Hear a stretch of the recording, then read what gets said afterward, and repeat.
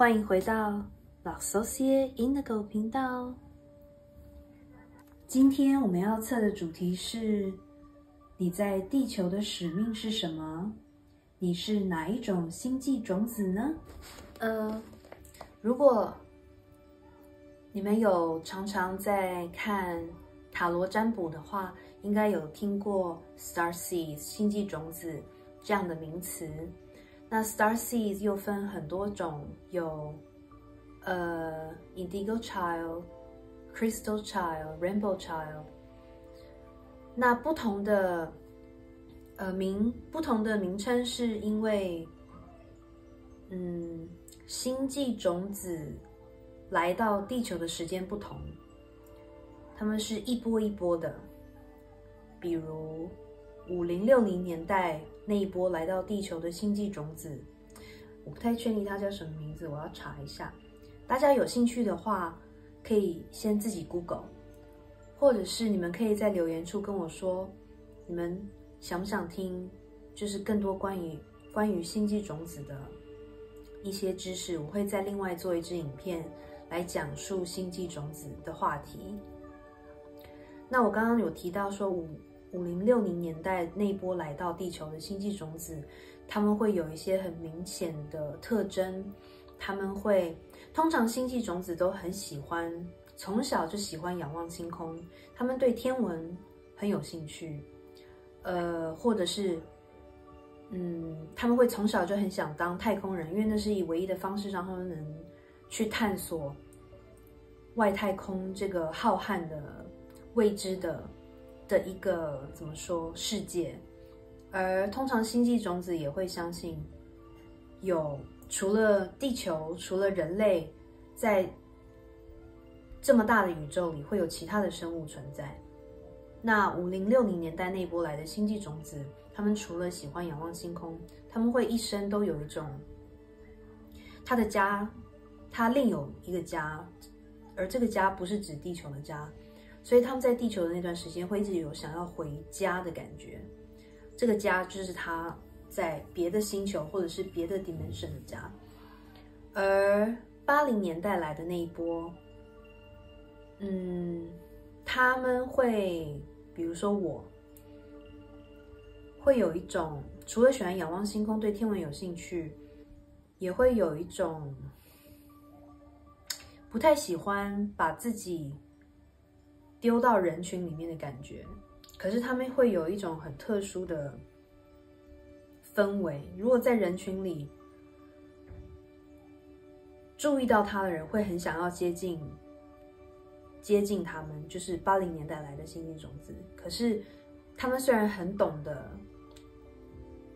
因为通常星际种子很敏感，他们是可以很容易感知到别人的情绪，别人在想什么，所以其他人会很喜欢跟他们相处。可是因为这样的敏感的特质，他们会很容易过度的吸收别人的能量而疲累，所以他们会尽量让自己独处，而不喜欢经营在太多人的场合里面。好，我今天就先不讲太多，我们先来做一个简单的冥想吧。如果我刚刚讲述的一些比较基本的星际种子的特征，你觉得自己有对应到？通常星际种子从小到大，他们可能不会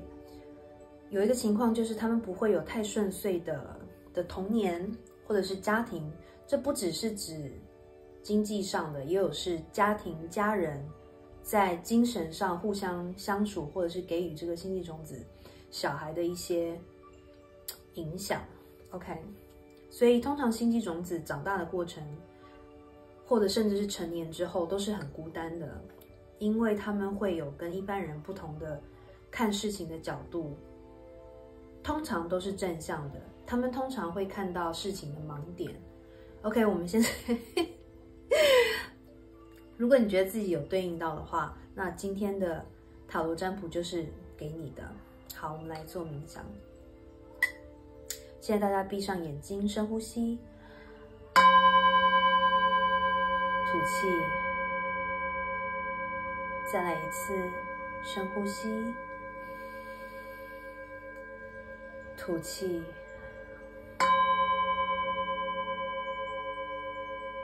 放松心情，深呼吸，再吐气。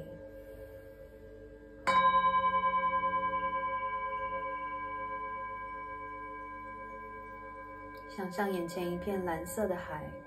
或蓝色的天空，一片让你能平静的颜色。最后一次深呼吸，吐气。现在慢慢睁开眼睛，在你面前有3副牌，你可以用第一直觉选择牌的位置，或者是牌下方的小物。我来给大家看一下，第一副牌组是一颗蓝色的星星耳环，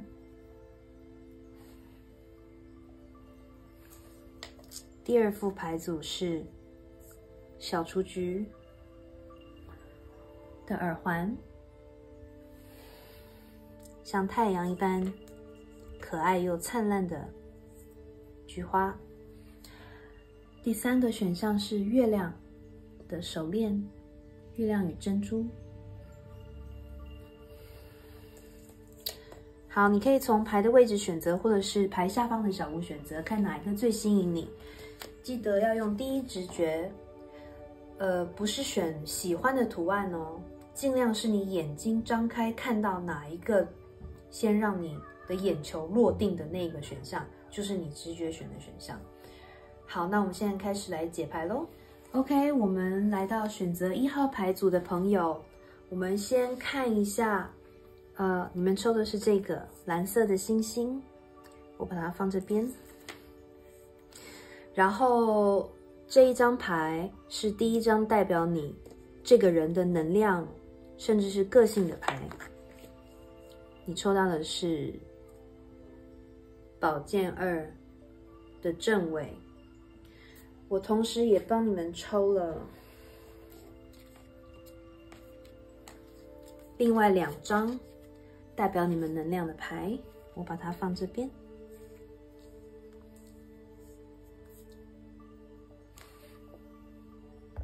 OK， 选择1号牌组的朋友，你们抽到的这几张牌代表你们的个性以及能量。从这3张牌看起来，选择1号牌组的朋友可能会有土象星座的能量、风象星座的能量以及水象星座的能量，尤其可能有天秤座的成分在你们的星盘里面。这一张牌是46号，4加6是10，所以可能有一些朋友是天秤座10月生，或者是你有天秤座的成分在你的星盘里。另外，你也有土象星座的成分，金牛、处女、摩羯，可能跟一些巨蟹或双鱼的能量。这边这样看的话，你们的性格，我觉得你们可能你们的人生经历上，每个人都有挫折，但是你们人生经历到的挫折，或者是一些人际关系上的问题，会让你们有一种想要躲回，这张叫做 The Womb， 就是母亲的子宫的意思。你会看到很多符号是相对应的，比如说这个是土象的符号 Earth symbol， 你们这边有一个水象的符号。你看这把剑，这2把剑也是一个3角形的符号。你们很感性，但是你们很容易恐惧，因为你们的情感、情绪容易波动，容易受到外界事物的影响。应该是说，水代表你们的情绪，而每次一有事件发生，就像水会记忆任何周遭事物的能量场，你会把任何负面能量都牢牢的锁在你的情绪记忆里面。所以这些，而你好像没有地方可以去化解，去把这些负面能量清除，所以导致你在面对你的生活、人生、人际关系上，你容易变得，你碰到事情，或是让你感觉有一点点好像不对劲，或者是你嗅到一点不对劲的成分，你就会躲回母亲的子宫里，或者是你就很想要回到一个人，或是回到一个让你的舒适圈，让你感觉到安全的环境，躲起来，不做任何决定，以避免自己再受到伤害，或是避免任何有可能产生的冲突，人际关系上的冲突，或者是你自己做出的选择，你怕做错选择，而导致你要接下来面对一些相继而来的麻烦。所以你常常，你看这个蛇是蜷曲在土地里的能量。他们说 Snake 这张牌是指我们的 Root Chakra， 我们的底轮在脊椎尾部。这张子宫也是属于，子宫是比较接近 Sacral Chakra， 在腹部那边，中文叫什么我有点忘记，在腹部那边以及底轮之间，也是一个圆形的一个卵子在中间。所以我觉得你可能很喜欢被包围的感觉，你可能在家里会把自己的家弄得有很多那种很像猫一样，就是窝在被窝里，或者是你的沙发上有很多的抱枕，让你包覆起来，让你感觉安全的感觉。你也可能很喜欢被拥抱，就是身体的触碰是你的 love language。love language 中文要怎么讲？爱情语言吗？但是这张卡要讲的是说，你很害怕这个世界会对你造成伤害。这个世界包含了各种的事件，各种的人，会，就是你是那个，他们英文说 things happen to you， 就对你来说 things happen to you not for you。 你觉得事情发生在你身上，就是你会有一种很衰的感觉，而你不会去觉得说事情发生在你身上是为了要带你进入下一步、下一关你该去的方向。所以因为这种很怕坏事发生在你身上，所以你会恐惧的把自己包覆起来，不做任何的决定，不去接触，好像就没事了。这月亮代表了你的恐惧，你把自己的眼睛蒙起来，不想要受到任何伤害，不想要为选择负责。但是其实 Snake 这张卡代表的是你包含了非常多五彩缤纷的未开发的才华，这可以是真正的 talent， 就是技术上的才华，或者是灵性上的天赋。这个蛇包围的这个生命之树的蛋，是你看多么的七彩，这些颜色代表的是我们人身上的各种脉轮。所以这张卡其实代表的是说，他建议你做瑜伽，做冥想。有一种瑜伽叫做什么性瑜伽，我查一下名字，稍等一下。就是来自印度的昆达里尼瑜伽。这个瑜伽是帮助你开发底轮，然后去拓展，去发现你的灵性上面的天赋，开发你的灵性才能。那底轮就是跟性有关，所以你可能，如果说你比较保守的话，先说不好意思，但是就是我们通常可能亚洲的文化会让我们比较闭锁，而封闭自己的一些很天然的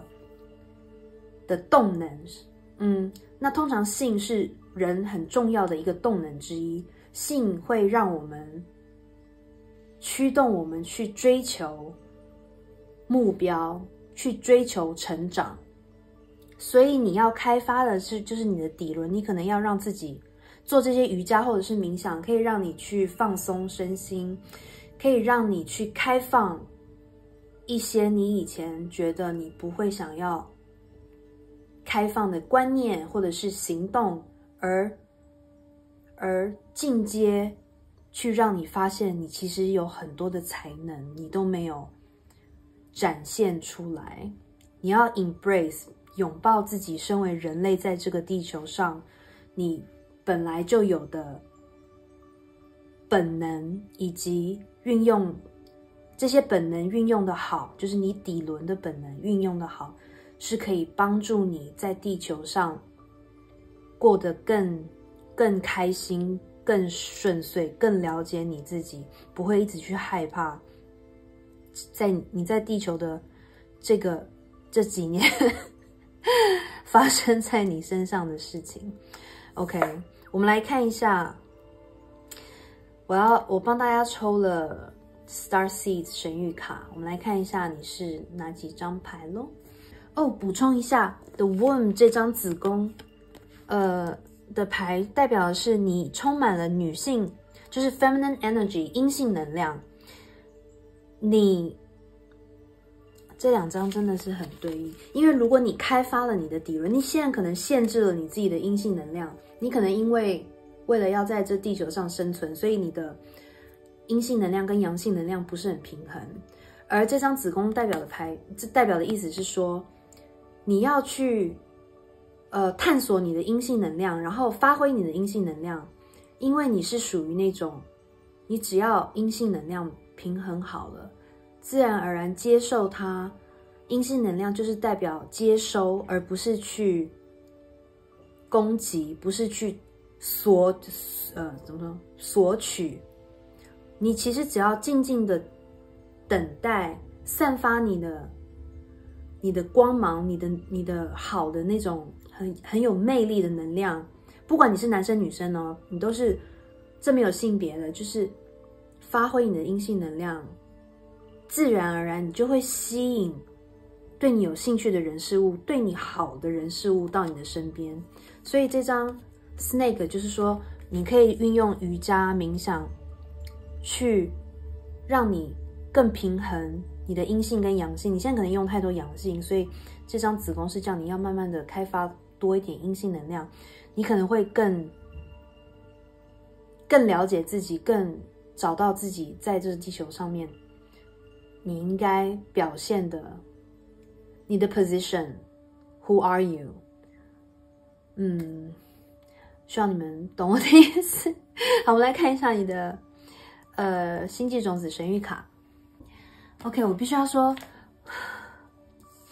这次的星际种子主题其实不是很容易读，因为太多讯息了，一直冲进我的脑袋里面。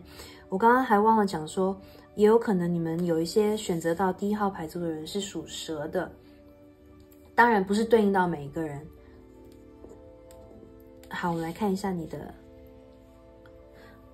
2张星际种子神谕卡，好美哦。 Big Picture Thinking 以及 Star Brothers。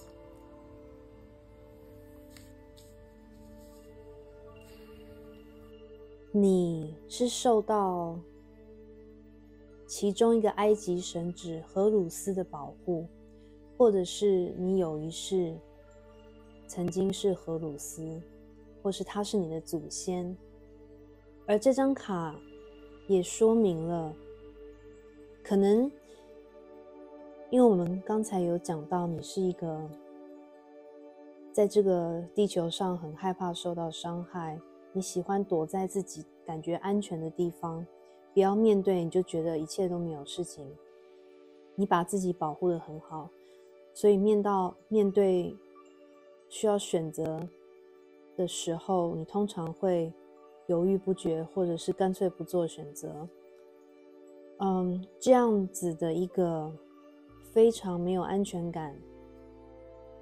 怕受伤的状态，这张卡都讲了。你的这种害怕受伤害，有可能是来自于你祖先的，怎么说？祖先受过的一些经验上的创伤的遗传，继承，或者是就是一些祖先的记忆，导致你会有这种恐惧，或者是你之前世受到的一些创伤而导致的一些因果，到现在你都记忆犹新，或是留下了在你灵魂留下了一些伤疤，以及你这一世在地球上碰到了很多的困难、挫折或创伤，让你变成现在这种害怕走出你自己舒适圈，走进这个世界，面对任何未知的这种心态。而这张卡 Star Brothers 是说你的星际的在你来到地球之前，你的星际的兄弟姐妹，他们希望让你知道你是备受保护的，你是受到他们的保护，受到荷鲁斯的保护，受到你这一世或者是前世遇到的一些灵魂家族的保护，所以他们希望你可以更开放心胸。他们了解你会有现在这样的害怕受伤的状态，是因为很多其他的原因，但是他们希望你这一世用一个新的眼光跟开放的心胸去面对地球这个世界，去重新体验你所碰到的经历，然后相信他们了解你的创伤，让你现在不信任地球上的事物或者是人类，但是他们希望你可以改变这个想法，知道说你是有个保护网，就像在子宫一样，你的星际的兄弟姐妹还是一样，像妈妈的子宫这样子包围着你，只是你看不到他们，但是我相信有的时候你会感觉得到他们。你的经验跟你对这个世界的看法也没有错，这个世界并不是完全是那么友善，而你体验到的世界没有那么友善。但是当你都闭锁了你的心，太保护自己，而筑了一道墙包围你的时候，你除了不让恶意能够侵犯你之外，你也把所有的善意都挡在外面，所以你看不到，你可能保护了自己，但你也看不到任何想要接近你、给你支持、给你帮助、给你爱的人。所以星际Star Brothers 就翻译星际兄弟有点奇怪，我不知道怎么翻兄 Brothers， 但是他们想要让你知道，因为你的太关闭自己的心，关闭自己的灵魂，你的心是你的 portal， 是你的一扇很重要的连接灵性的门窗。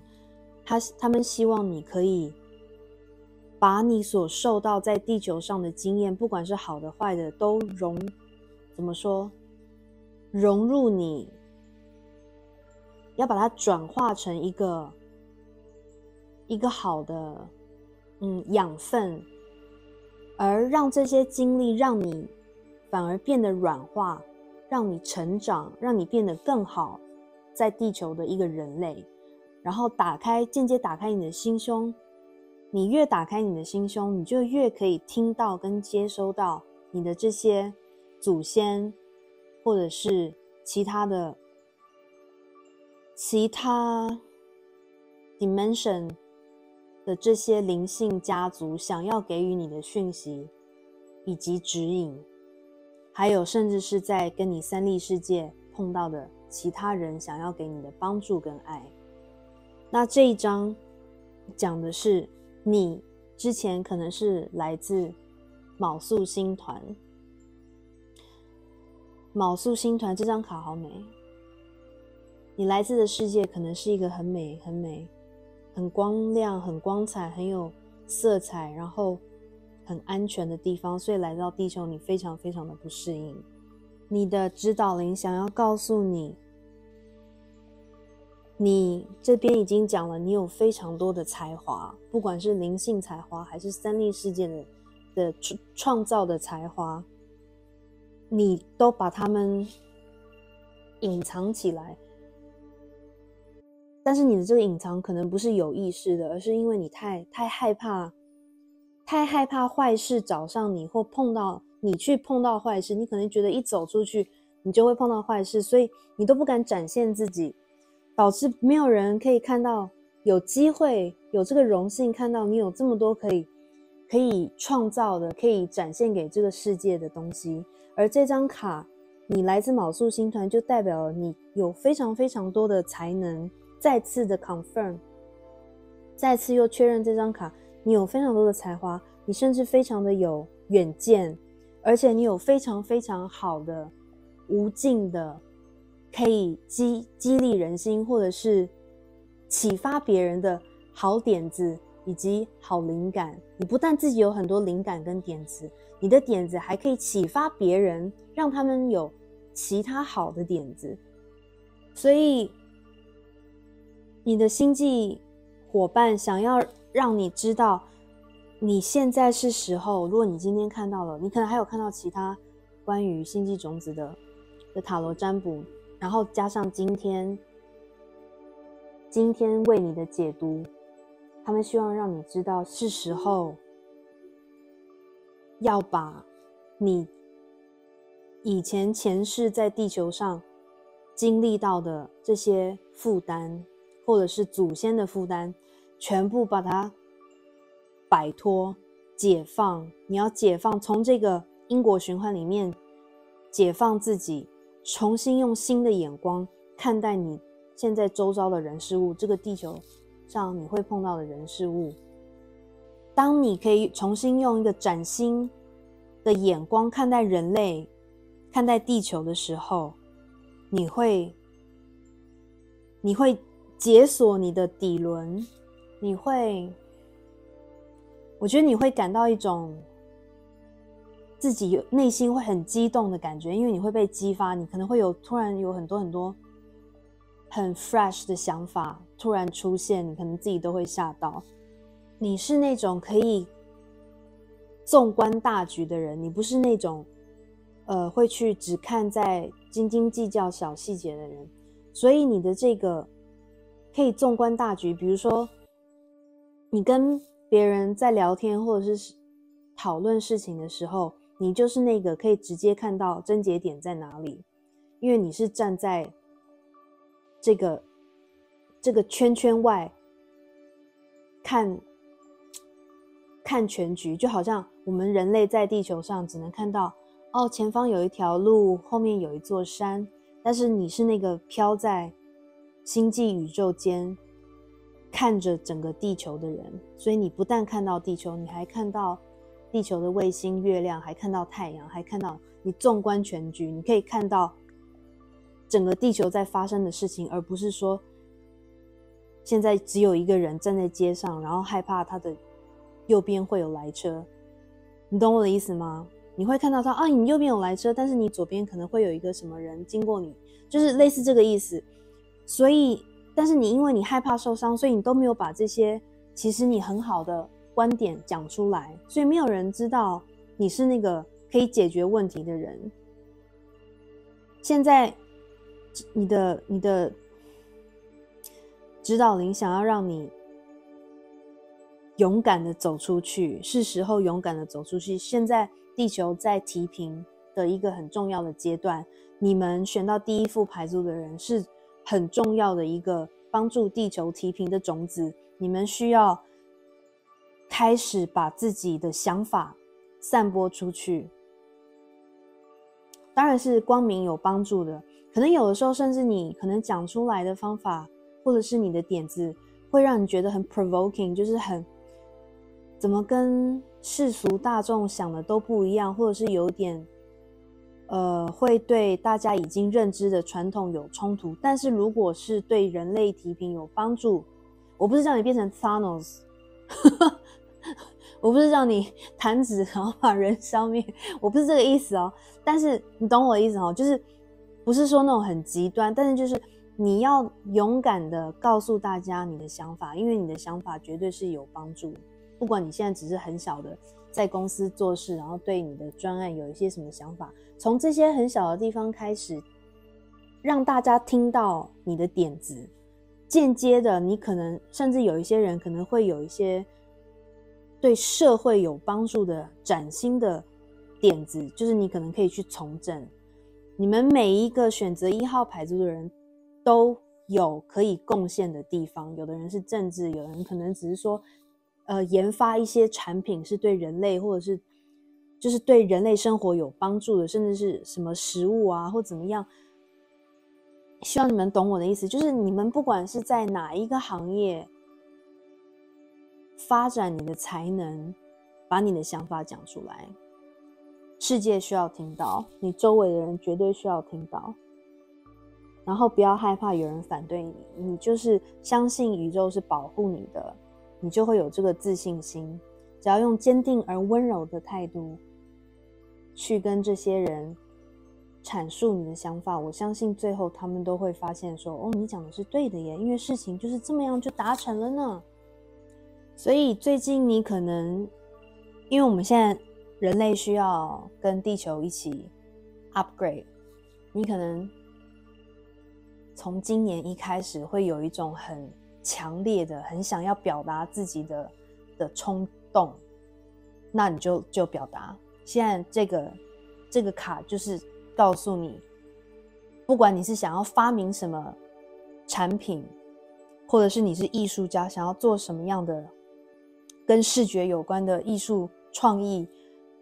都去做。你是诗人去做，写音乐去做，从歌词从你的音乐讲述你的想法，你想从政去做，因为现在是最好的时候。你们是有一点点重责大任的感觉，然后勇敢的站出来成为那个领导者，而不是就是默默的躲在后面不讲话的那个人。是时候改变了，你越不讲话，在一个群众里面，在会议里面越不讲话的那个人其实是越有想法的人，你们就是那个人。你们最近 feel called to do something， 宇宙在召唤你要做什么事情，要讲什么事情，要表现什么事情，就是表现出来吧。我想来抽另外2张神谕卡，看宇宙有什么建议让你们可以更顺利的去 take on this position， 就是让你可以更无痛的去成为这个卯宿星团星际种子，然后引领地球提升的重责大任的使命。我们来看一下，帮你们抽了2张神谕卡，宇宙指引你们要如何，要做一些什么事情，让你们可以真正的迈出你自己的舒适圈，而成为表达你的想法，成为一个领导者。我觉得真的很神奇。我先讲这张好了。丢里的这张跟宝剑2正位其实是一样的意思。你常常把自己困在2个方向内，不知道怎么做选择，但是同时意思就是为什么你会害怕做选择，你为什么会对世界有恐惧，因为你承担了太多前世或祖先遗留下来的创伤负担，导致你跟你自己的灵性连结断开，或者是你跟你的情感连结断开，你不敢表达你的情绪，不敢表达你真正的情感，因为你害怕受到伤害。这边有2只手，一只手上面有月亮跟星星，一只手上面是太阳，中间有一条蛇。我们先说以你的情况来讲，这条蛇代表了你的恐惧跟你的前世业力。把你的星星这里讲述的是2元性，可以讲述阴跟阳，你3力世界跟你的灵性，或者是你的理性跟你的情感，你的理性跟你的情感，各式各样的二元性都被分开了，你没有把它们整合在一起，你的阴阳能量是不平衡的，你不知道怎么表达你的情绪，你都是用理智头脑来保护你自己，因为你怕用情感来做决定的话，你会受到伤害。所以现在宇宙要告诉你，这只蛇你要让它离开了。怎么做呢？刚刚我们有讲到说，这张荷鲁斯的 Star Brother 是说，你的恐惧不只是你这一生在地球上受到的创伤，也有可能是前世的业力造成的。所以这张卡不否是叫你，建议你，这是一头牛，牛是一个很稳定很认真工作的有灵性的生物，他们建议你如果可以回到先了解你的祖先是谁，不知道的话，从爷爷奶奶开始，可以询问你的父母、爷爷奶奶的来自何地，或者是回到你以前爷爷奶奶住的地方，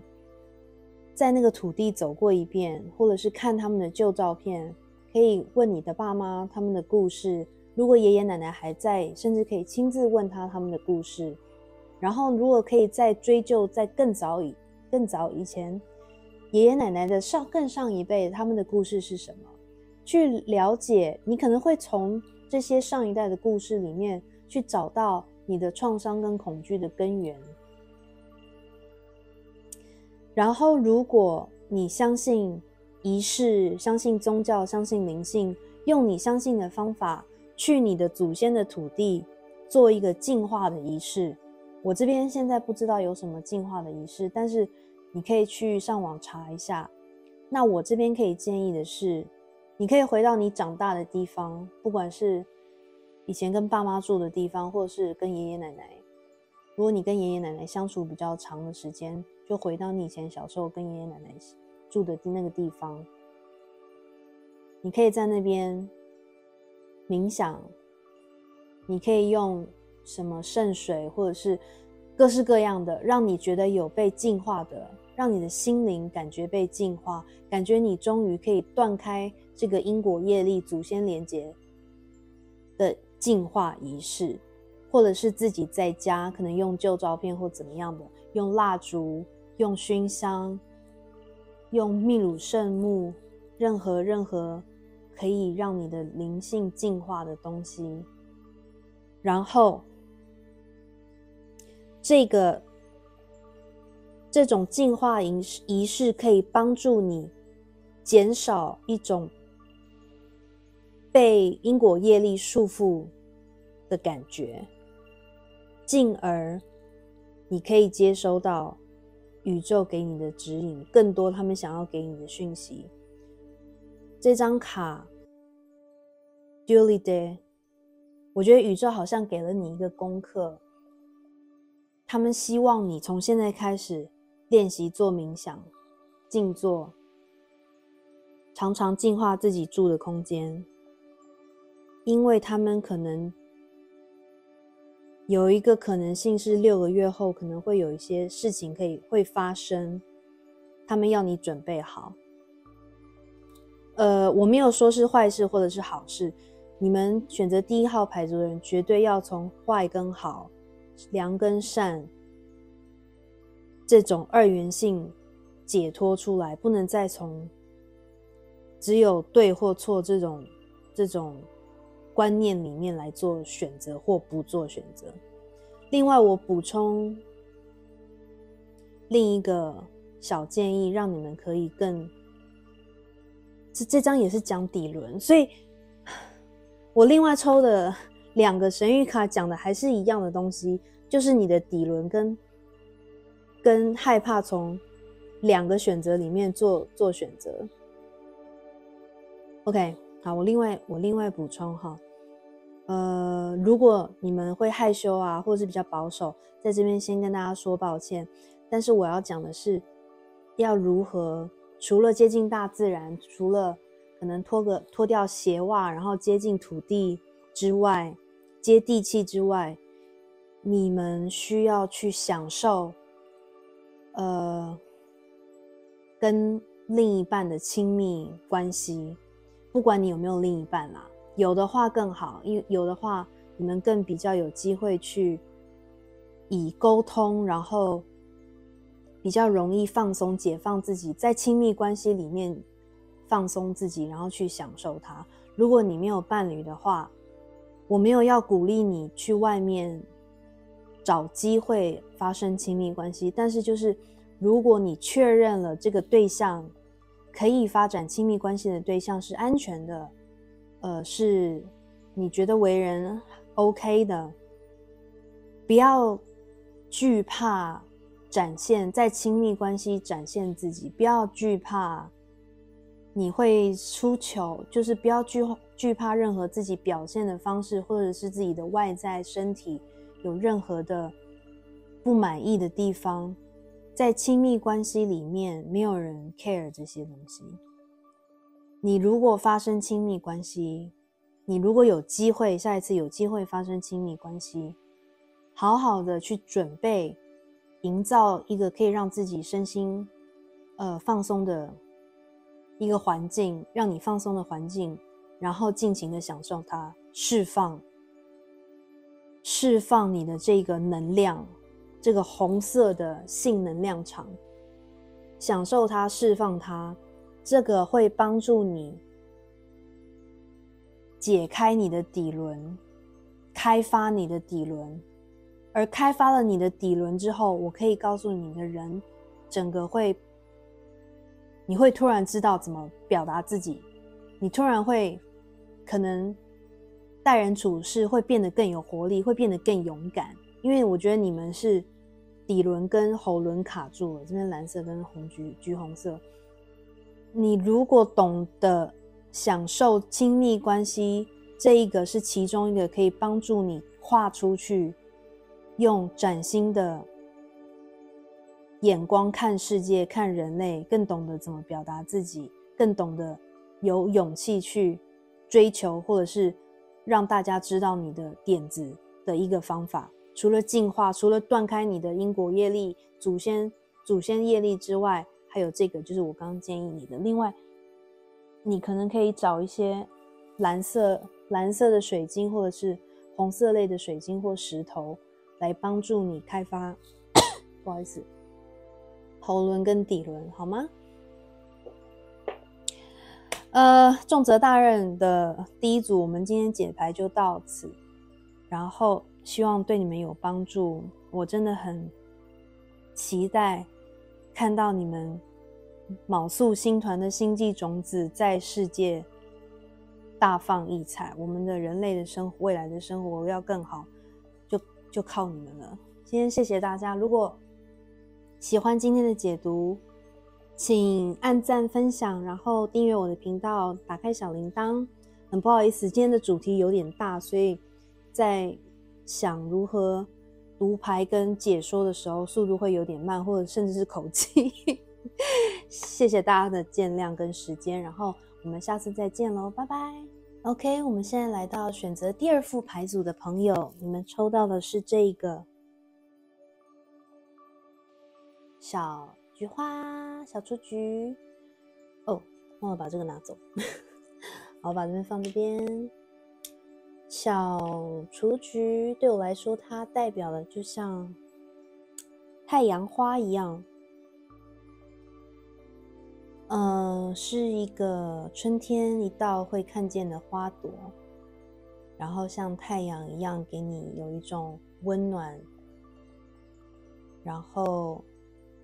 开心的感觉。所以看一下你们抽到的这一张代表你们个性能量的牌是什么呢？哒啦 ，The Sun 太阳牌的逆位。另外呢，还有2张代表你们个性能量的牌，我把它放这边，非常非常非常非常的神奇，因为这张 Dragon 牌代表的是你们的太阳神经丛，也就是本我轮。太阳神经丛，什么太阳？这是没有，这真的是就是抽出来就是这样。2张代表太阳的牌，你们内心、你们身体里、灵魂里的太阳，而太阳神经丛的颜色是什么？黄色，如同这个小菊花黄色。OK， 应该这样讲好了。你们的灵魂呢，是一个小太阳，所以你们的灵魂本色是一个充满创意、很有童心、懂得展现真我，那个如同孩童一般无忧无虑的真我，然后懂得享受任何世间的事物，懂得冒险，不害怕困难，然后也会你的这种正向会照耀你身边的人，你的灵魂本质是这样温暖、光亮、有创意。你有很多很多源源不绝的创意，你可以是艺术家，你可以是发明家，你愿意带给世界新颖跟欢乐的能量。但是你现在的太阳牌是逆位，因为你诞生到这个地球上，你可能小时候还是一样，你小时候可能是太阳的正位，就是非常懂得，非常开心，非常愿意展现自己，什么都就是那种天不怕地不怕，很爱冒险，不怕受伤啊那种感觉。但是你渐渐年纪增长之后，你可能开始有了一些前世的记忆，然后你一些生活你这一世在地球上生活上碰到的挫折跟困难，可能会 trigger 你前世的一些因果业力，然后再加上你这一世碰到的一些挫折，而渐渐的你的牌就转向了逆位，你的太阳就被这一世的压力、挫败的乌云给遮住了。你现在阳光被乌云给遮住，那这个乌云是你这一世造成，或者是前世业力因果造成的。但是你还是一个太阳，太阳牌不管是正向逆位、正向逆向都是正面的牌，只是逆向的时候代表你没有再发挥的那么光亮，你因为其他的事情让你被压抑了。所以我要讲的是说，除了太阳牌讲你很有创造力之外，这张的 Poet 也是讲创造力。这张牌讲述的是说，可能有一部分选择2号牌组的人，你在年轻或者是小时候会有一个很欣赏的作家，或者是诗人，或者是诗集，亦或是小说。你们可以回去思考一下，或甚至是音乐家，你思考一下你小时候非常让你 impressive 的这些作品，让你印象深刻非常喜爱的这些文学作品或者是音乐作品是谁，然后歌词是什么，你的诗写的是什么，或者是这个小说里写的是什么。这张卡建议你重新把它们找出来，重新看一遍，重新听一遍，你会有一些不同的见解，甚至你可能会找到一些你目前成长之后人生碰到的困难，这些你之前喜欢的作品会给你方向，或是让你发现说，哦，原来你是这样的人，或者是你知道吗？会给你一些灵感。那 The Poet 也是说，因为 The Poet 的意思就是诗人的意思。你呢，选择2号牌组的人，你是一个对文字非常在行的人，你是一个非常会表达的人。那要怎么，你有可能就是 literally 就是就像卡讲的，你可能是一个作家，你是一个靠文字来谋生的人，你是喜欢文字创作的人，或者是你也是艺术家。但是这张卡要讲的是你非常会表达。但是你为什么会表达？你是怎么把你眼睛看到你周遭的世界用文字或者是用艺术视觉表现出来呢？因为你很会观察。你们选择2号牌组的人非常有洞察力，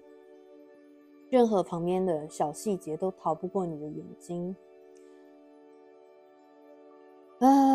好多讯息啊，我要整理一下，因为真的很妙。因为这张卡讲的是你们可能有一个叫 clairvoyant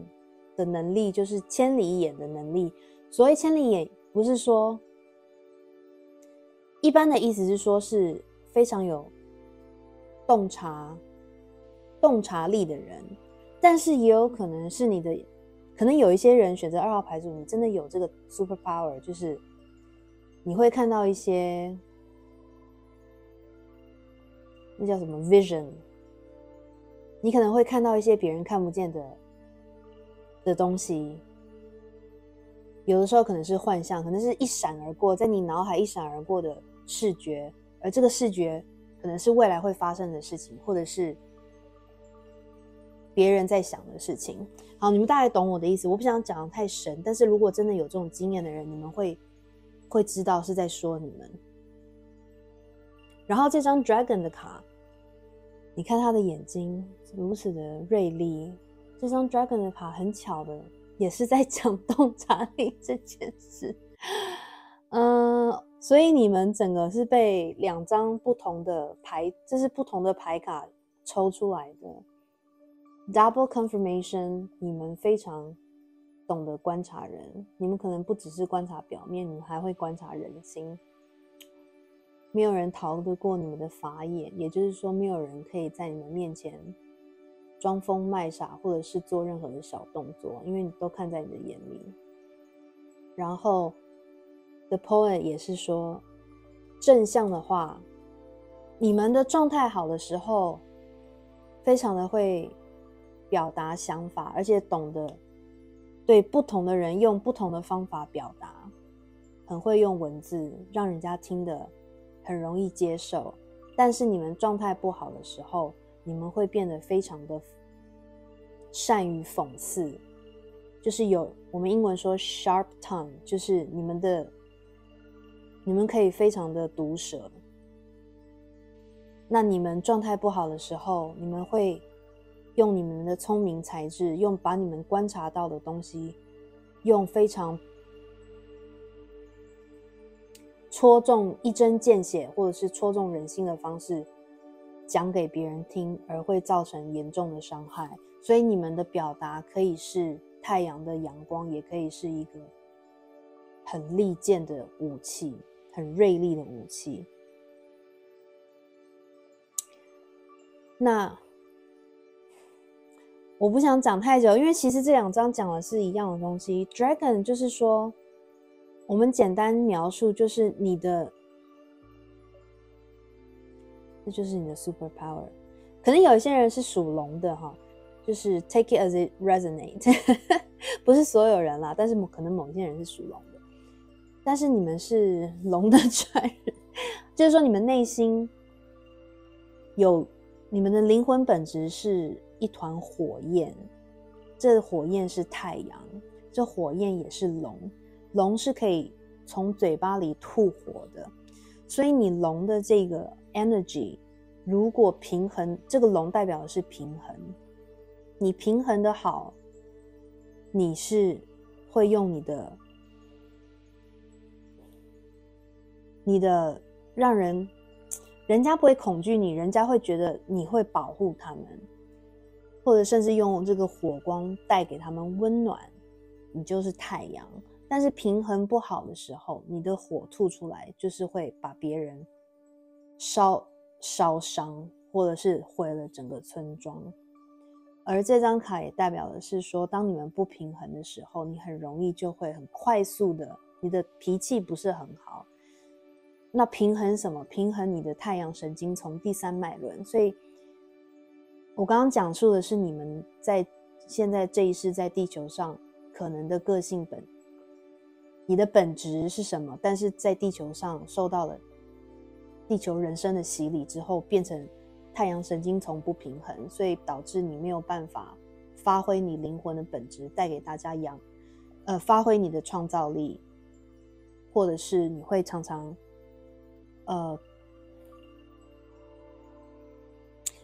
你的毒舌而制造了纷争，或者是让别人感到受伤。就是你会唤起你的火龙，造成伤害。那要怎么样平衡你的太阳神经丛呢？一个是你可以去找橘色、黄色系的水晶，然后当然讲了，就是我们一直不停在讲的静坐冥想也是可以平衡。太阳神经丛在你的肋骨下方跟胃部的上方，这个地方你平衡好了，你可能还可以很会唱歌，你可能可以是一个歌手，或者是一个演讲者，多接近太阳，有太阳的时候就去晒一晒。好，我们现在要来看一下我帮你们抽代表你们的星际种子的卡是什么。补充 OK sorry， 我要讲什么其实是一样的啦。你看这张卡双手抱着一个类似水晶球的东西，所以你是常常在暗处观察别人的人还是在讲观察，其实好像没有什么好补充的慧眼，可是你也会慧眼识英雄，明察秋毫。 Alright， 7号。那你们反正你们选择2号牌组的人是非常有火的能量，火是驱动你们在这个地球上的一个很重要的元素，火元素。然后你有可能是狮子座的火象星座的人。好，我们来看接下来。好，这边是2张帮你们抽的 Starseed 神谕卡。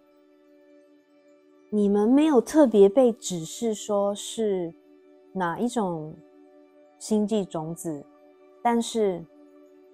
刚刚有讲了，你们来到这个地球上是要散播欢乐、散播爱，给予大家阳光跟温暖，带给这个世界像太阳一般的怎么说，照耀，让事情生长，在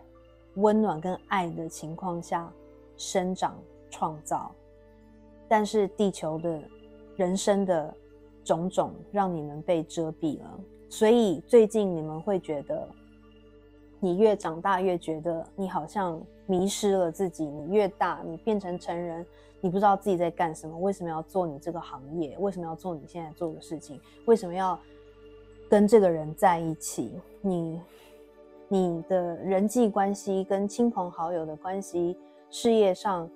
跟上司跟同事的关系都让你感到一种你不知道在干嘛的感觉，因为地球让你迷失了，所以你忘记了你的灵魂的核心，你的体内的太阳，你这条大无畏的龙，温暖的龙不见，不是不见，它在你体内，但是你要唤醒它。所以这张卡 The Cosmic Heart Devotion Potency Make Your Life a Moving Prayer。 你现在是时候，宇宙说你要回到你的内在，像刚刚这张 poet 讲了，他建议你回想你小时候喜欢的艺人、喜欢的诗人、喜欢的作家，任何艺术家他们的作品，回去看是什么东西 inspire 你，是什么东西让你充满了热情、激情，给你灵感。你回想，你可能会重新找到一个给你 sparkle 的东西，这个给你 sparkle 唤醒你里面这条你里面的太阳，让你的太阳重新光亮，让乌云消散的这个东西，就是你这一世在地球上的任务跟方向。所以选择2号牌组的人，你们每一个人的任务都不一样。那2号牌组的人，你的任务怎么发现你的任务是什么？连接你啊！每次 reading 都要说连接高我 ，sorry， 就是一直让你们有一种重复的感觉。但是这是很基本的一个，我们如果在生活迷失了，这是一个很基本可以帮助我们寻找到自己是谁的一个功课。静坐冥想，这是一个很基本的功课，会带给你平静，会让你听到来自宇宙的声音跟指引的功课。宇宙去连接宇宙，它会告诉你的方向在哪里。回想在你小时候还没有被这个地球社会污染之前，你的热情在哪里，那个就是你的方向。你是一个非常懂得，你是一个发现了你要前往，你发现了你值得投入的东西，你就会非常非常虔诚、非常奉献式的投入的人。但是你现在这个东西怎么说不存在，就是说你忘记是什么，所以你要重新找到它。当你找到它，你投入了你的身心，你会创造出伟大的作品。而如果你找到了你的热情所在，让你的太阳发光的这个东西，这张第2张牌叫 Baby Steps。 这一张牌要告诉你的是说，如果你平衡好了你的太阳神经丛，你连接了你的高我，你的灵感会非常的敏锐，跟随你的灵感去做事，跟随你的灵感去找这个热情的方向，然后 take action， 千万不能只用想的，一定要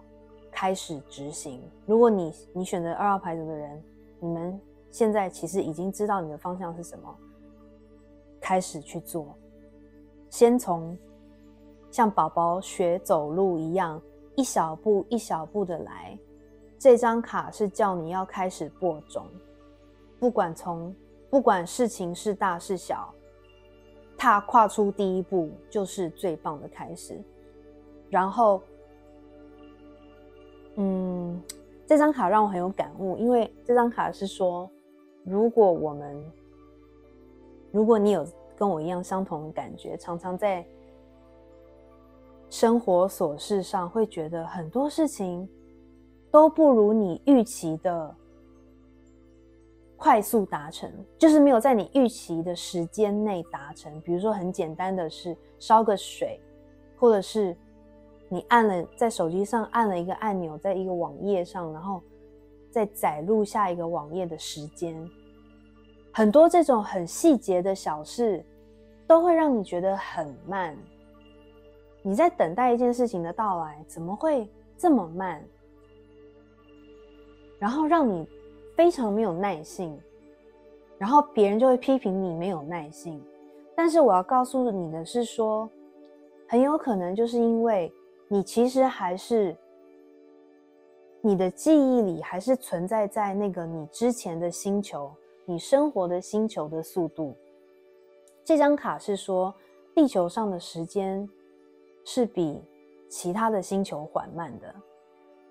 就是因为我们还习惯于之前的星球的时间上的速度，所以来到地球之后，我们会觉得超级不习惯，没有办法理解为什么会这么慢，而造成我们这个人类的身体的没有耐性的反应。 OK， 但是这张卡是说，你现在如果理解了在地球上就是事情就是这么办，那我们现在就是生活在地球上，那我们就是要入境随俗，然后照着地球的时间，照着地球的方式来做事，那就是一步一步慢慢往前行，先播种子，不要说走了第一步就期待第5步马上要达成，第一步之后，然后第2步，不用想太远，要 ground yourself， 然后让自己在地球上所谓的实际一点，因为我们不能再用以前可能前世在别的 dimension 或别的星球上生活的态度来地球上生活。 OK， 你们懂我的意思，我没有要神叨叨，我只是解释说，如果你 resonate 你是星际种子，这是一个很比较有可能的原因。 OK， 所以刚刚有讲你可能会如果不 balance 会脾气会上来，会上火，你很容易会被激怒，那这边就是叫你不要生气，先缓缓。 OK， 多去晒太阳，可能有时间去度个假，去一个让你身心舒畅，可能去海边或者是去水里面平衡你的这团火，然后放松了之后让自己知道说重新回到社会里，地球的社会里，有耐性一点去面对你周遭的事物，并且发挥你的热情所在，你绝对会创造一个对地球对人类很有用的东西。我现在来抽另外2个神谕卡来看宇宙有什么建议能帮助你来达成你的地球使命。但是其实我觉得我刚刚都讲了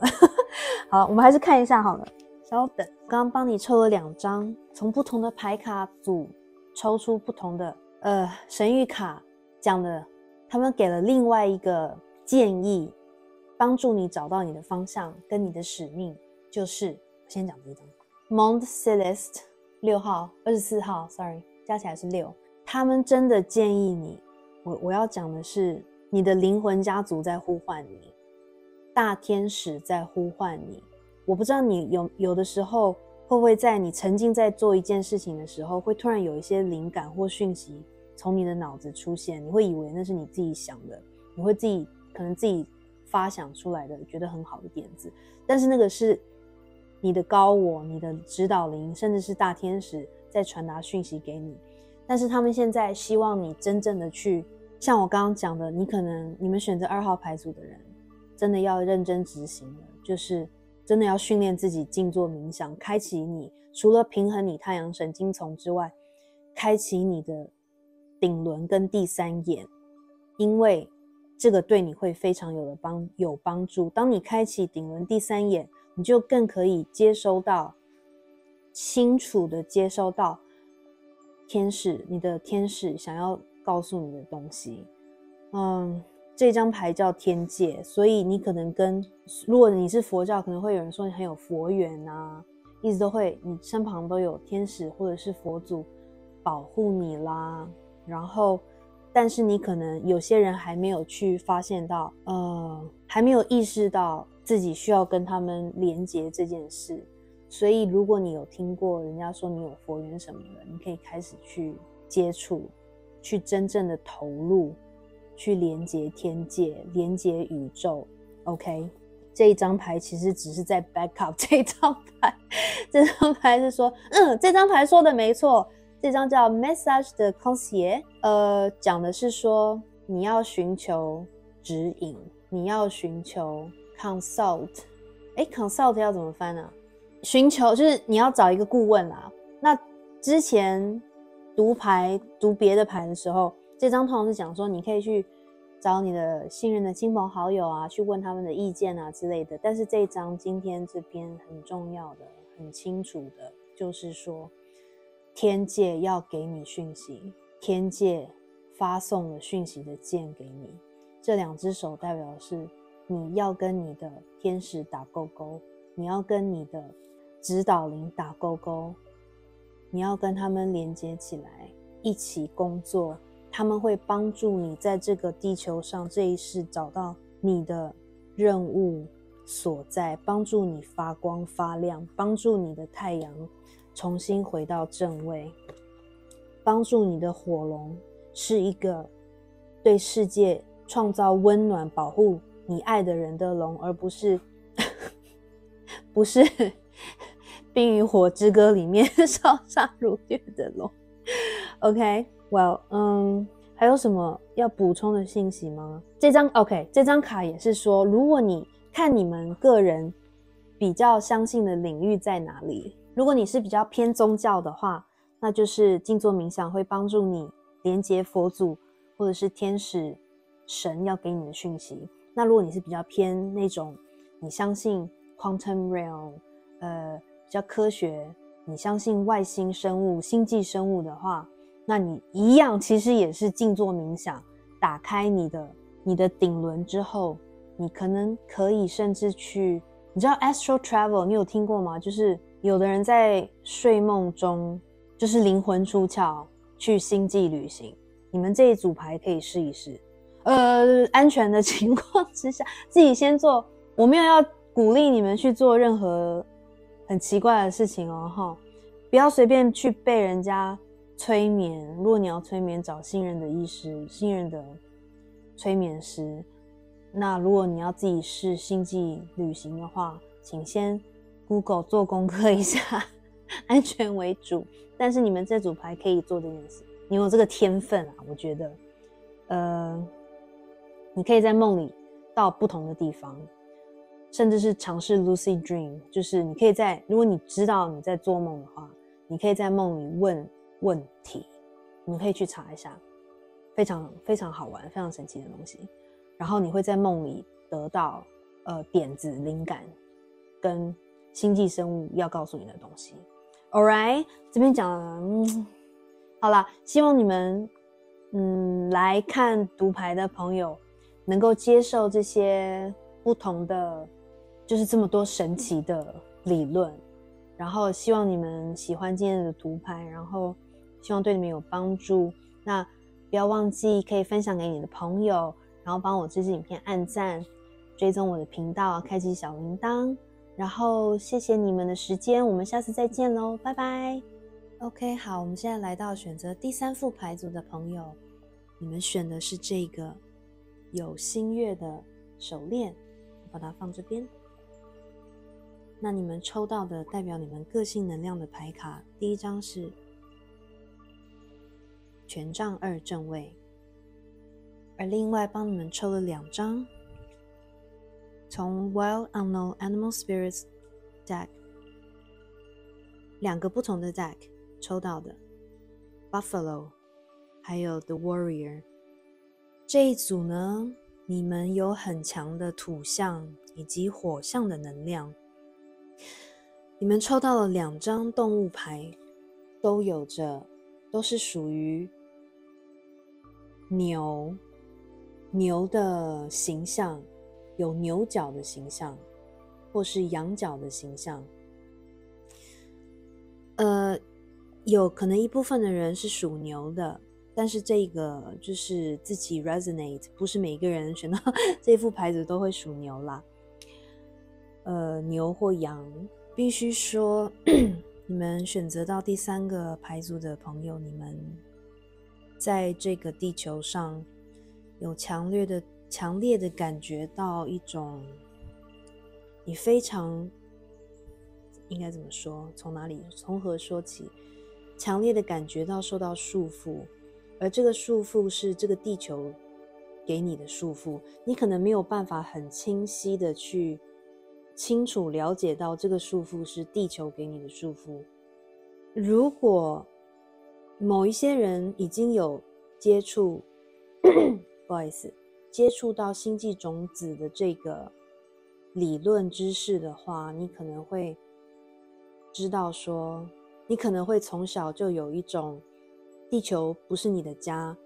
你的家另有其，你知道在地球之外的浩瀚的宇宙里面有一个地方，那个才是你的家，那个才是你的来源，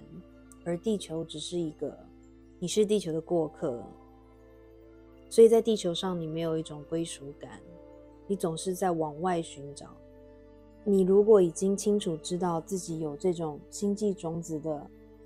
灵魂跟可能性的话，你会像这个人一样，你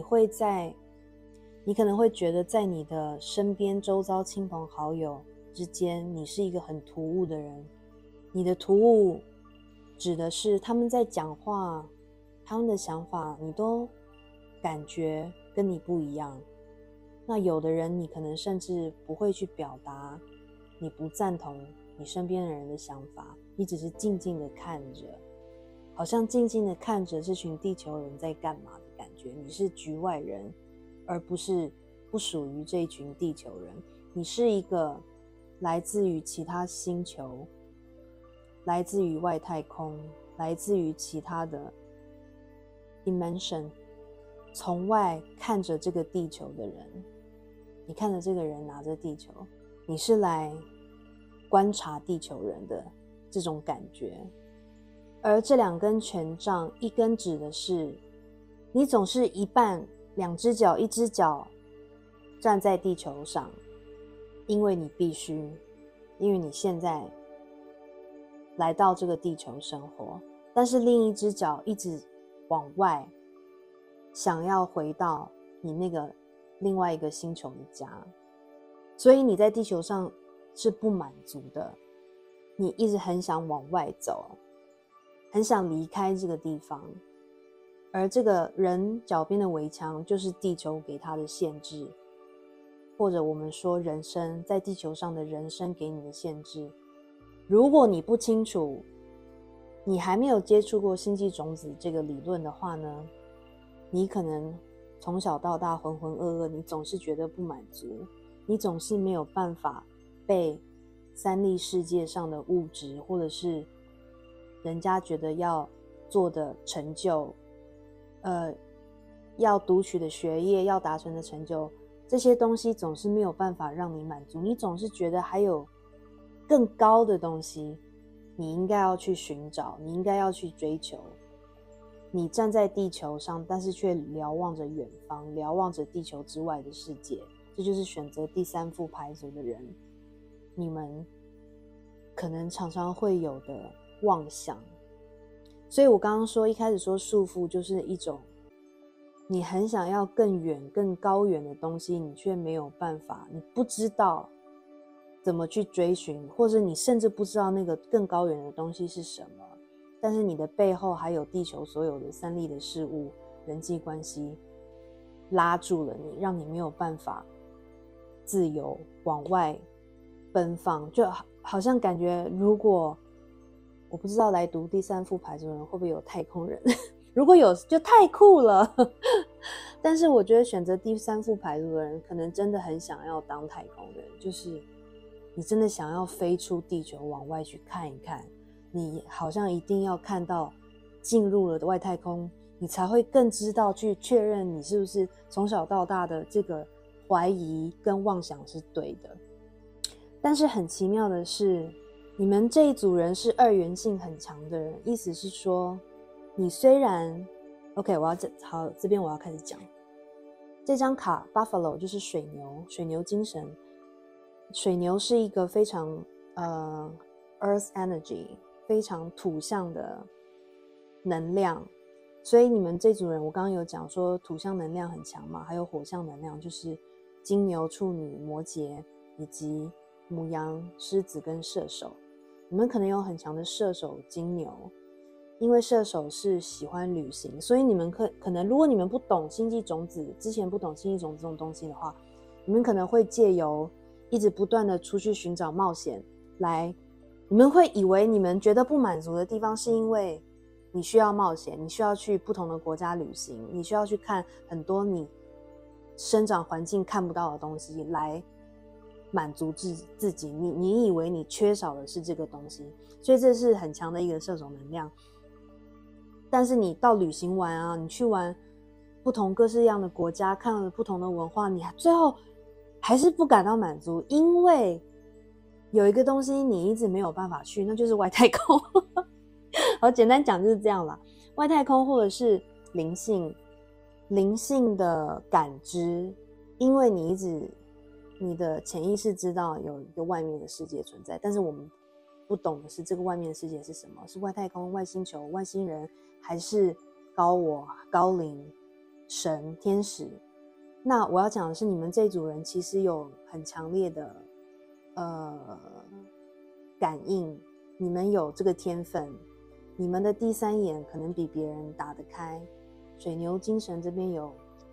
紫色的颜色，意思是紫色代表的是第三眼，算顶轮吗？有点忘记了。你们的上层部分的脉轮比别人开，所以你比较容易可以去，如果你可能只是稍稍冥想一下，你就可以接收到很多不同的灵感跟讯息。但是同时我刚刚说的二元性就是你们同时又是土象能量很强，所以你们非常懂得在这个三粒地球世界去扎根，去努力实做，脚踏实地，一步一步的用人类的方法创造人类所认知跟能接受的成就跟地基。所以你们是很懂得做人类，其实你们也是很懂得做人类的人，当人类的人，你们非常比如说工作认真，努力念书，或者是任何你觉得你赞同的领域，你都会很努力的去执行，去争取，把自己该做的做好。这就是水牛精神。但是同时其实这张卡也是建议你，另外有一组牌，是不是第一组？我也是说有佛缘，你们也是属于那种有佛缘，就是可以比较感应到灵性世界的东西。看你们相信的是什么，你可以感应到灵性世界的东西，或者是说你相信外星人的话那你可以说成是我们在地球之外的生物给你的讯息。只要你愿意去打开你的第三眼，你可以去尝试一下，你可能会感知到很多很奇妙的东西，而且你可能有的时候也会照你的直觉做事。就你们直觉应该是蛮准确的。但是这张牌我可能要讲稍微比较 shadow 一点，比较负面一点。我不想讲负面，但是因为我们本来所有的东西都是有二元性的。 OK， 好，你们懂我的意思。如果你们的土象能量很强的话，代表的是你们土跟火象能量很强，所以代表的是你们当能量不平衡的时候，能量不平衡的意思就是可能你的阴性能量阳性能量不平衡，你会变得异常的固执。土象能量的人已经很固执了，但是如果在你们感受到被侵犯、不被重视、没有被听到的时候，你们会变得非常的固执、僵化，然后人家说食古不化不要生气。但是就是这张卡代表你们有可能会如果要保护自己的话，你们会变成这种很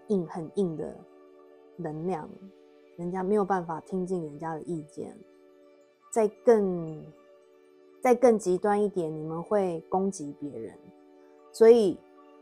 The Warrior 这一张指的是说，你们有那个火的能量，你们是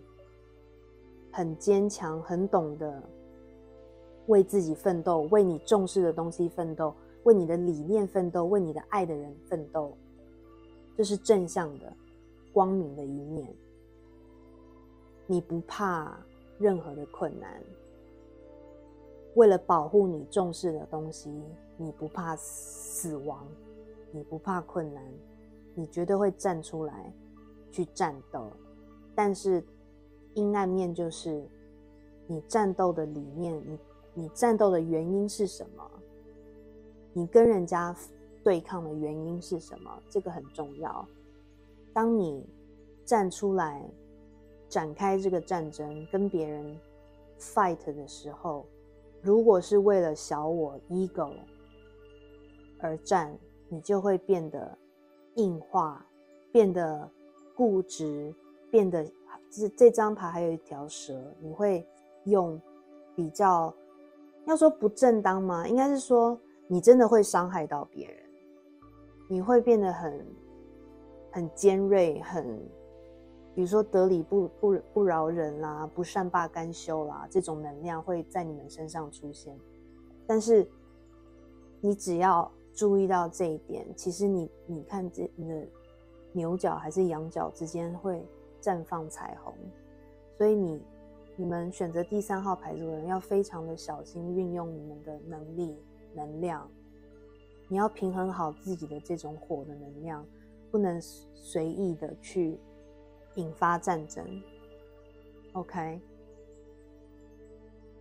yeah. 然后如果有朋友来看，就是你的朋友是第3号牌组的，你们就是尽量不要跟他们硬碰硬sorry， 对，你们选择第3号牌组的人就是不能硬碰硬。你们可以跟亲朋好友讲一下，或是叫他们来看这个塔罗占卜，他们就会比较理解怎么跟你相处跟沟通。 OK， 那我们来看一下帮你们抽到的星际种子神谕卡是什么。在我在帮你们帮第3组抽星际种子神谕卡的时候，我一般前2组就我每一组本来只预计抽2张，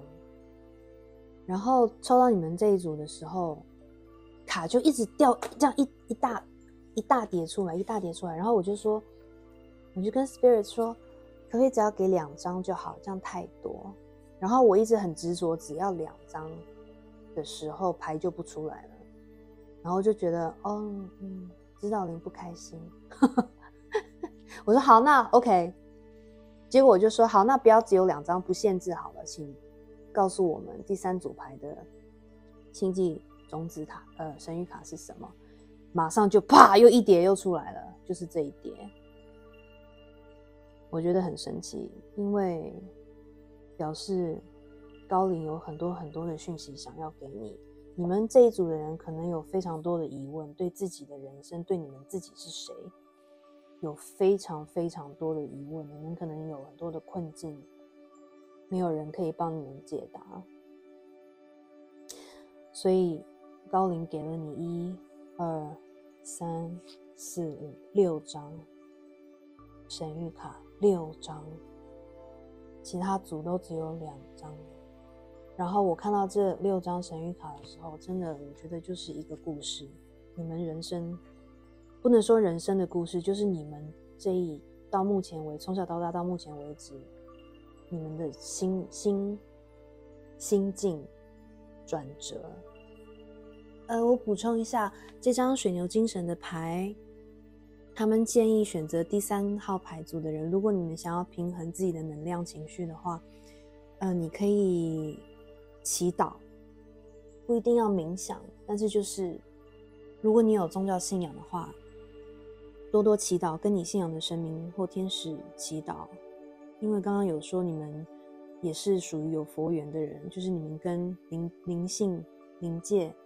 比较有感应，比较有连接，他们会听到你的声音，那你去连接的话，你也可以听到他们的回应。然后还有就是可以建议你做一种瑜伽叫奉爱瑜伽，你们可以去查一下，这个我就不太清楚了。但是就是这些祈祷跟做瑜伽可以让你平静下来，让你感觉被指引、被保护。然后你们这组牌的人真的有非常多的紫色跟粉色系在不同的牌卡里面都呈现出来了。你看这个山也是紫色，还有一些蓝色，蓝色代表的是喉轮。所以真的鼓励你们多做一些平衡身心灵的活动，让你们去打开第3眼，这个对你们找到自己是谁，找到自己的方向非常非常的有帮助。我刚好，这一张卡，第1张卡 Hear Us， 他讲的其实跟我刚刚讲的就是一样的啊。 OK， 这张卡 Hear Us 是一个威尔斯的语言，所以没有办法翻译成英文，但是意思就是 Longing for home, homesick for the stars， 就是刚刚有说明你们可能一直觉得地球不是你的家，你的家在另外一个地方，一个看不见的，在地球以外的地方。然后我刚刚也有提到说，因为这种很想要回家的渴望呀，渴望，没错，这个渴望会让你一直在地球上寻找一个家，而你们的很 earthly 的精神，你们的很土象的精神个性，会让你第一个，你们旅行，你们会非常喜欢旅行，一个是想要去探索你们到底渴望的是什么，你们觉得你这个生命 missing something， 你遗失的那个东西是什么，所以你想要用旅行去找到。那很有一个可能就是你其实是想要旅行来找到一个你觉得是家的地方。有些人可能不太懂说，你觉得你的家其实是在外太空或者是别的dimension， 那你们可能就会觉得想要去国外，你们可能会觉得不同的文化，不同的土地，有那么一个地方才能满足你，适合你，懂你，所以你们会一直向外探索，向外旅行，去找到一个真正属于自己的家，真正属于自己的地方，然后创造一个自己的家。所以你的出生地，你不会觉得是你的家。同时，这个渴望，寻找家的渴望，寻找一个你可以 belong， 你可以是属于你的地方的渴望，不一定是一个地方，有的人会是从寻找一个爱人，创造自己的家庭，在一段关系里面找到属于自己的家，或是一个灵魂家族，一个 community， 一个你认可的可能宗教团体、慈善团体、艺术团体，各式各样的集合，有信念的一个集合，会让你觉得有归属感的地方，这也可以算是你找到的一个家。这张卡真的非常粉跟紫色，好美。你的内心是非常柔和的，你来自的地方是一个非常柔和、温暖、充满爱的地方，但是地球的生活让你建造了一个非常土象、非常硬、非常 fighty 的性格，因为在地球上你需要保护自己，可能在你来的星球你不需要保护自己，没有什么，没有互相伤害这种东西存在，没有为了利益，没有为了自我而伤害别人这种东西存在，所以你们不需要保护自己，所以都是粉紫色的世界。那到了地球你就变这样，哒啦！但是这张卡要说的是，不要忘记，这张卡要提醒你，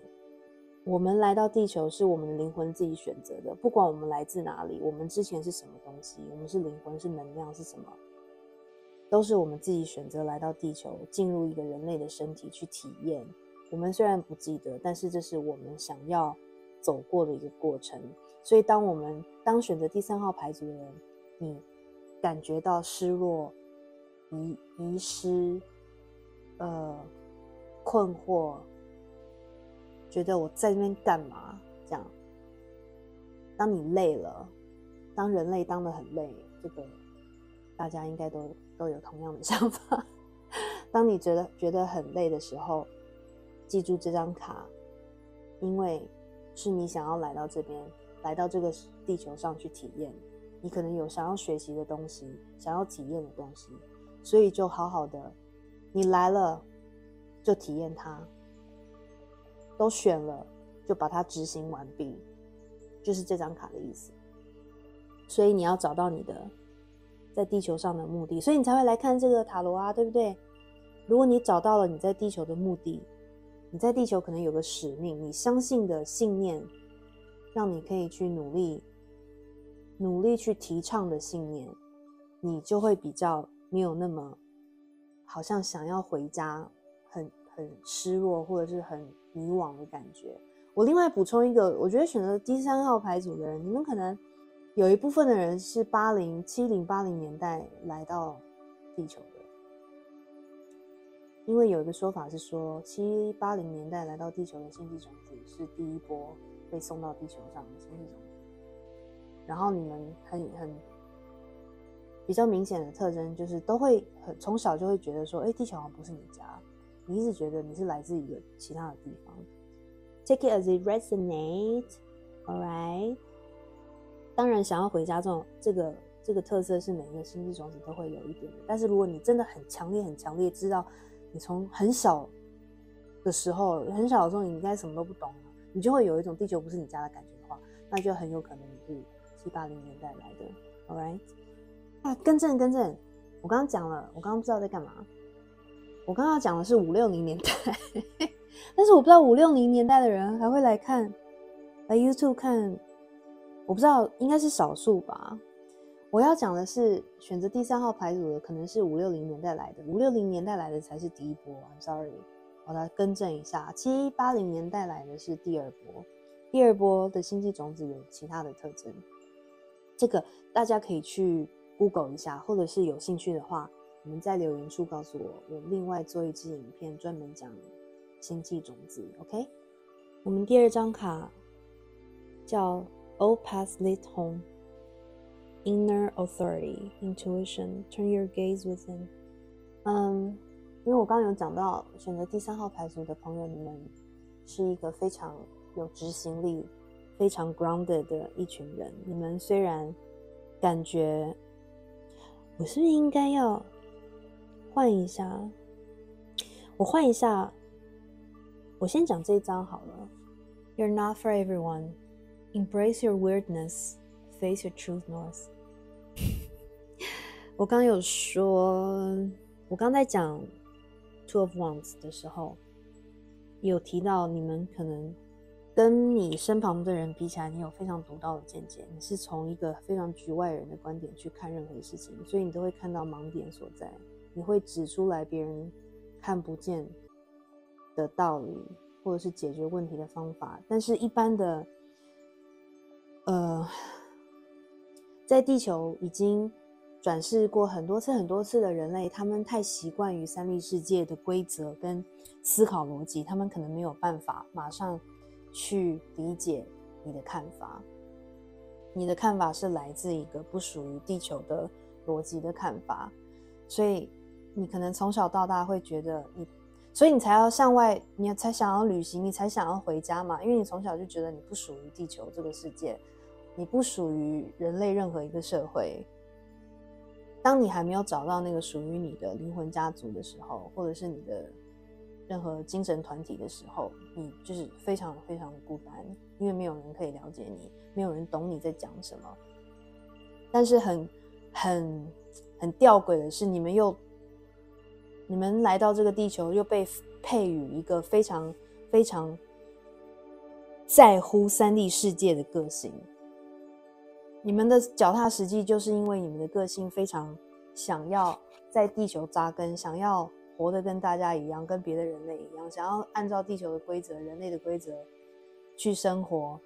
这样的冲突让你感到非常大的压力，让你感到更大的迷失。你不像有的人是说没有人听我讲管你的，随便啊，算了，我才不 care 什么学历，我才不 care 什么要赚大钱。你们不是，你们因为大家都想要有成就，大家都想要有朋友，所以你也跟着大家一样要去交朋友，想要读好学校，或者是想要找好工作，所以你可以赚比较多钱，然后让大家认可。就是你们有这样的个性，可是你们又同时很人格分裂的觉得你不属于这个地方，所以对于你们来说，在这个地球上生活更是难上加难，因为你不认可自己，你不知道自己是谁，但是你又大概知道，潜意识知道你做的事情好像不是那么适合你 alright？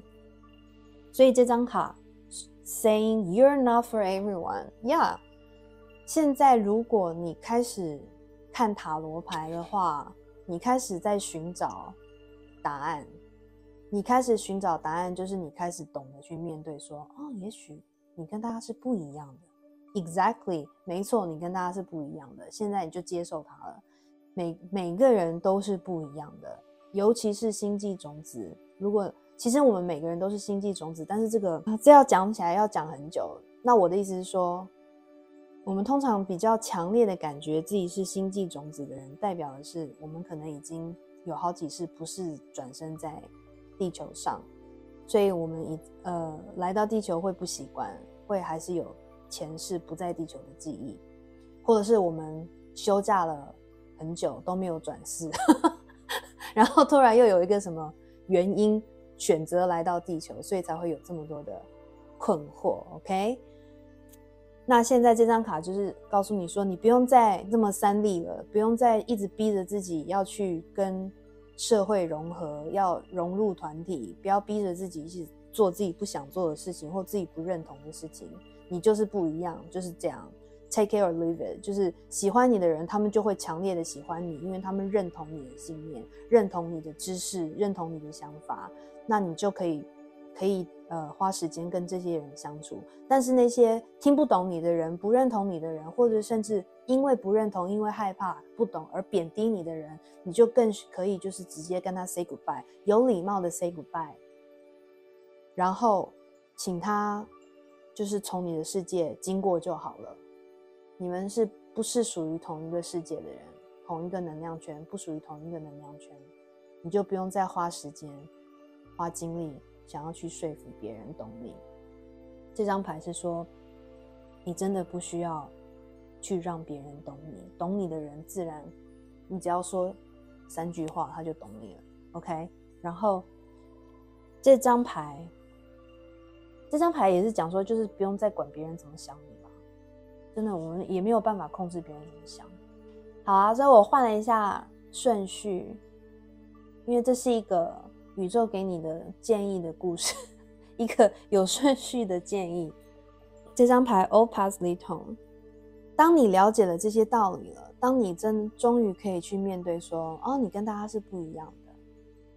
你可以开始接受自己的时候，接受自己是第一个要务，然后你要开始学习，不需要一直向外探索去找家，不用向外探索去寻找自己是谁，你一直不停的去旅行，不停的去追求冒险或者是新知。这个不是说不好，但是你总会有一种累的时候嘛，总是有一种会觉得 exhausted， 耗尽心力却还是找不到答案，没有办法满足的时候。当你遇到这种时候的时候我在讲什么？这种时候的时候 sorry， 当你开始感受到好像没有什么东西可以满足你了，你怎么还是找不到答案，这个 moment 宇宙叫你要开始向内寻找了，你的答案在你的内在，是时候让自己静下来。所以刚刚说做瑜伽，做祈祷，甚至做冥想，把心静下来，连接你的第三眼，打开你的第三眼，连接你的灵性，连接其他的 dimension， 你会从你自己的灵魂，你自己的高灵听到你要找的答案是什么。所以这张卡建议你，因为你是一个非常懂得在三力世界生存的人，但是三力世界会让你非常 overwhelming， 就是会让你无法承受各式各样快速的讯息，或者是人际关系的压力，都会消耗你。所以他们建议你从现在开始，每一天可能早起一点，在走出你的家门，开始向外跟各式各样的东西或人类接触的时候，接触之前，在家自己做静心，你自己适合的一个仪式，去连接你的内在，连接你的高我。这种仪式可以让你平静，然后甚至帮你 创造一个境界，一个什么事情碰到什么事情你都可以处理，平静处理，平静面对的境界。我在 YouTube 上有看到另外一个叫做罗文皇的一个女士，她是一个灵媒，她有在教，她应该蛮有名的，你们应该会知道啦。她有在教说如何在出门前如果你是一个比较敏感的人，在出门前冥想静心，然后想象从你的内心心轮发出一个，或者是顶轮发出一个保护罩，从你的顶轮发散出来的一个能量场，然后连接像一个椭圆形连接到你的脚底。你要想象这个画面，这个能量场可以是任何颜色，可以是透明的、紫色的、粉色的、白色的， depends on what you want。 比如说你今天要去约会，你可以想象一个粉色的能量场，就是让你比较柔和，讲话啊，跟人家应对啊，会让人家觉得你好可爱，很柔，很温柔，懂得聆听。如果你今天是去上班，你可能可以制造一个透明的或者是白色的能量场，让人家还是看得到你是谁，听得到你讲的话，但是他们的态度跟反应影响不到你，懂我的意思吗？就是你自己去想象啦。然后就是这张牌就是建议你做，在每天早上一开始一起床就做这件事情，然后再出去面对这个世界。 OK， 这会让比较保护你，比较不会让你一直需要让觉得自己处在一个要跟人家 fighting 的状态。因为你如果把自己这种跟人家好斗的精神拿出来的时候，就是你觉得因为受到威胁嘛。那所以这张卡是叫你要给自己一个仪式，每天早上一个仪式来保护自己，你就不需要拿出这种好斗的精神了。 OK， wow， what a journey。 第3号牌组，你们这一组人应该可能是比前2组人 suffer 比较多一点。我所谓的 suffer 就是你们受到的情绪困扰跟在这个地球生活给你的 frustration， 给你的压力，给你的困难可能比别人更多，或者是你感受到的比别人更多。所以我必须要说，当你很努力的在 fighting， 在3D 世界生存，然后碰到没有办法解决的难题的时候，这张 Inner Earth 要讲的是说， Inner Earth 说的是我们有很多古文明消失的城市很有可能都搬到地球的核心里面了，但是这是一个 mystery， 没有任何人发现，很多人试图去寻找但都没有找到，所以仍然是一个 mystery。 但是意思是，好，这张卡要讲的意思是，宇宙都看得到你的 frustration， 你的 suffer， 然后他们希望因为你的个性是非常努力，非常需要找到解决方法的，当你觉得没有出路的时候，你会一直 beating yourself up， 就是一直给自己压力。所以他们希望你在遇到这种状况的时候，需要懂得转移注意力，做一些事情让自己把自己从这个问题先拉开。有的人可能是跳个舞啊，有的人是唱歌啊，有的人喜欢做菜或者是做甜点的话就去做，或者是任何的艺术创作，让你自己进入一个 zone 的状态。如果你有看过 Pixar 的 movie Soul 的话，就是当你有一个 activity， 一个活动让你可以非常的享受浸淫在其中的那个状态，这个东西可以让你重新又活过来。当你把自己的 focus， 你转移注意力，然后享受这些活动之后，你会重新找到解决事情的方法，或者是看事情的角度会变得不一样。虽然这张卡没有讲，但是我想要 shout out， 就是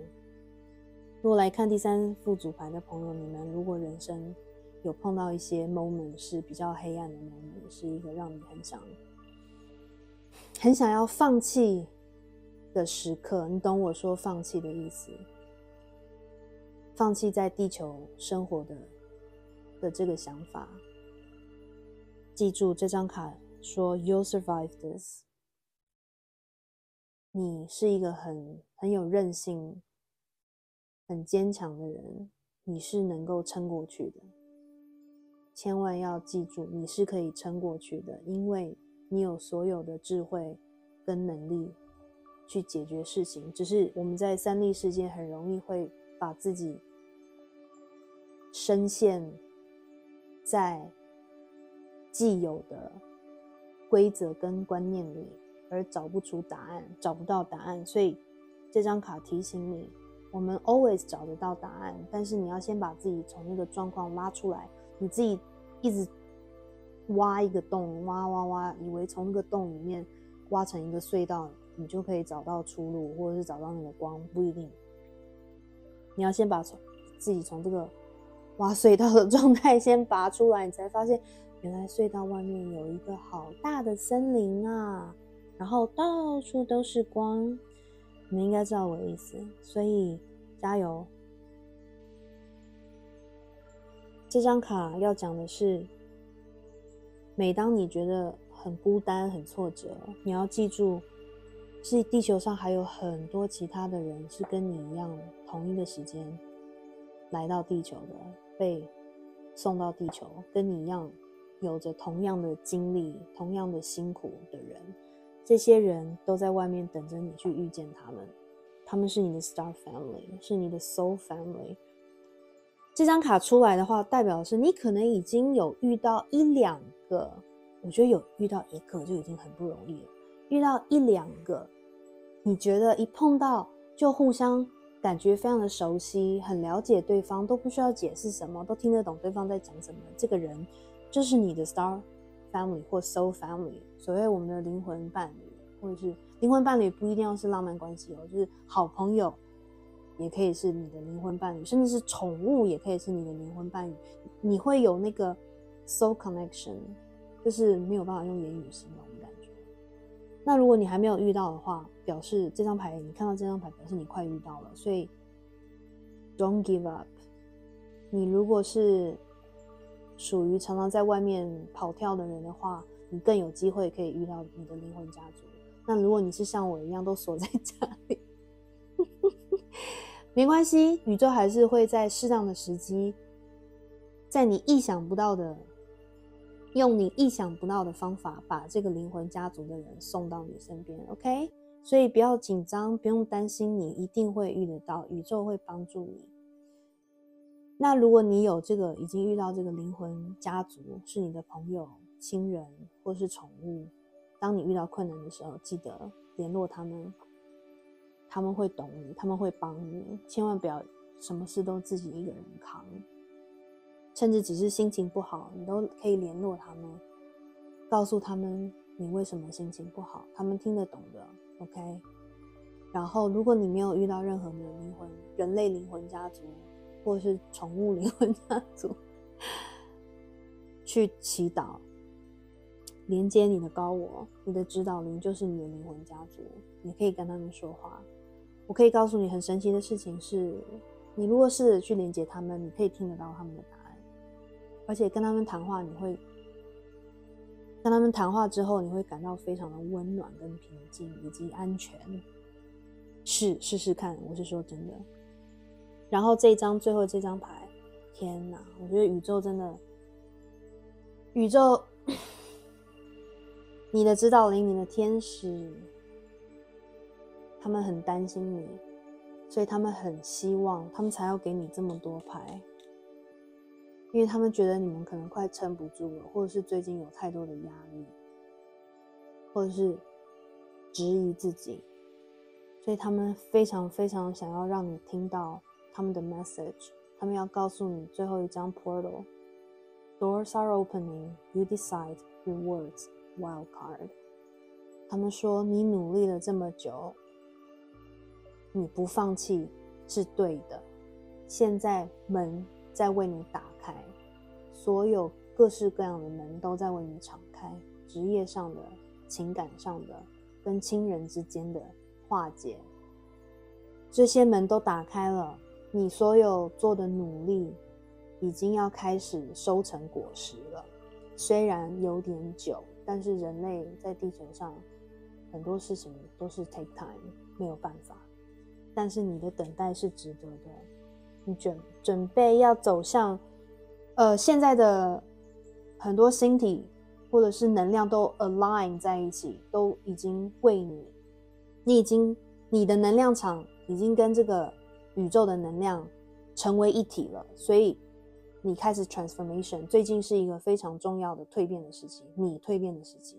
你已经进入一个更高层次的 timeline， 你开始可以接收宇宙给你的礼物了，好吗？所以不要担心，你是被照应的，然后宇宙一直都在照顾你，他们一直在等待对的时机，给你想要的东西，给你答案，给你值得信任的伙伴关系。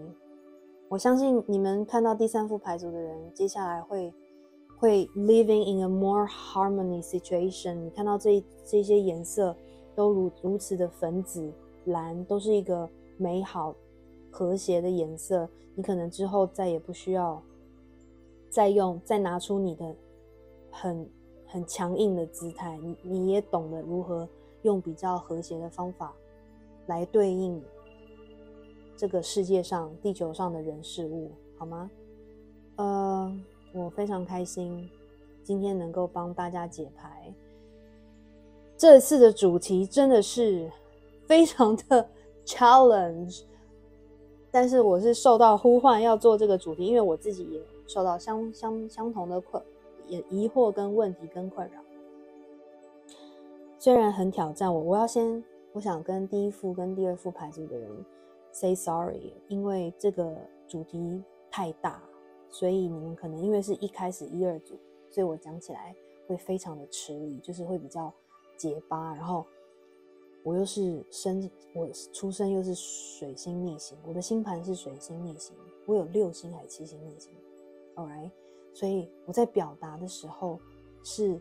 脑子里润饰100遍才会表达出来，然后再加上 channeling 的过程，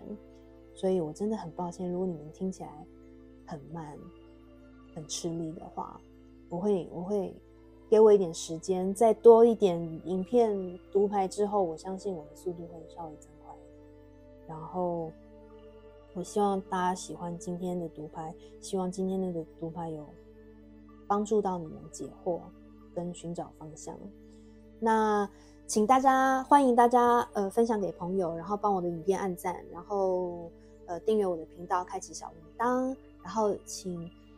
大家怎么说？大家不要害羞哦，大家可以尽情留言 ，alright？ 我相信你们 Star Seed 在留言处可以互相鼓励对方，用你们自己的故事互相鼓励 ，OK？This is a great community。你们如果在寻找灵魂家族，你们maybe 可以从这边找到你的灵魂家族 ，alright？ 那我们下次见咯，谢谢大家，拜拜。